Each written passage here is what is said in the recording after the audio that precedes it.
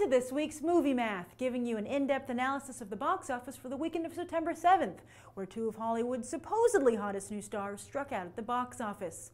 For Bradley Cooper, this was actually strike two. His hit-and-run debuted just 2 weeks ago at number 10. But when your co-stars are Dax Shepard and Kristen Bell, that's not too surprising. However, The Words was a Sundance debut and features a more respectable, if B or C level, supporting cast, such as Zoe Saldana, Olivia Wilde, Dennis Quaid, and Jeremy Irons. Yes, at this point, Irons has sunk to B or C level. Hollywood is a cruel place where you're only as good as your last movie, which leaves one to wonder what Tinseltown is thinking about Bradley Cooper right now, as The Words only opened at number 3 with $5 million, despite a large release and some might say too much advertising.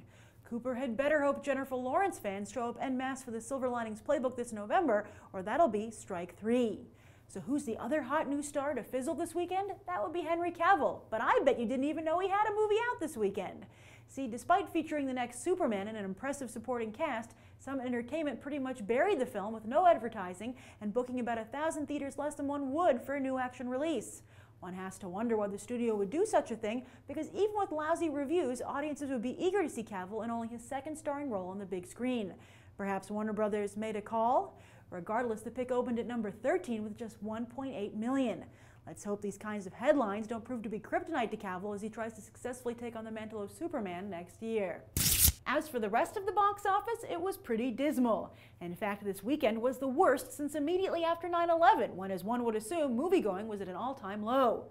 But while Cooper and Cavill might make for easy scapegoats, hopefully Hollywood will realize the entire industry is in need of some soul-searching, as it was recently announced that so far 2012 is lagging behind 2002 by 100 million tickets. Higher ticket prices, along with 3D and IMAX surcharges, have lessened the financial blow, but it's becoming clear that moviegoing is no longer people's #1 choice for entertainment.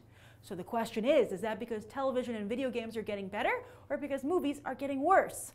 I personally feel it's a combination of the two, and as many of you know, as of late I've been spotlighting Hollywood's waning respect for the importance of screenwriting. Just last week over on my comic book channel, Think About the Ink, I blamed Hugh Jackman for X-Men Origins Wolverine. Some of you countered that as an actor, Jackman couldn't be blamed for how the film turned out. Yet I then countered that as a producer of the film, he certainly could, as he had the power to demand a script rewrite. Then, interestingly, one person argued that with a looming deadline, even as a producer, Jackman couldn't be expected to demand a rewrite that would hold up production. To me, that underlines a disturbing new trend of greenlighting the idea of a film before a script is even completed in order to secure a choice release date. Why rush to theaters if you're only going to deliver junk and ultimately hurt the very brand you're trying to strengthen? Fox shouldn't have greenlit X-Men Origins Wolverine until the script was in excellent shape. How many movie tickets is Hollywood going to have to hemorrhage before they realize that audiences are actually pretty smart? That's something television and video games have certainly figured out, and they're reaping the monetary rewards. What do you think? Why aren't people going to the movies as much as they used to? Is it competing entertainment, quality, or the simple answer of price? Be sure to share your thoughts down below. This coming weekend, the box office should rebound slightly as the 5th Resident Evil movie hits theaters and Nemo goes 3D. But let's end on a genuinely high note, shall we? The Dark Knight Rises has now crossed the 1 billion mark and surpassed The Dark Knight as the most successful entry in Nolan's trilogy. Everyone at Warner Brothers can breathe a sigh of relief now and maybe rethink that silly Wonder Woman TV show they're developing again. And that's the weekend box office. I'm Grace Randolph, and we just did some movie math.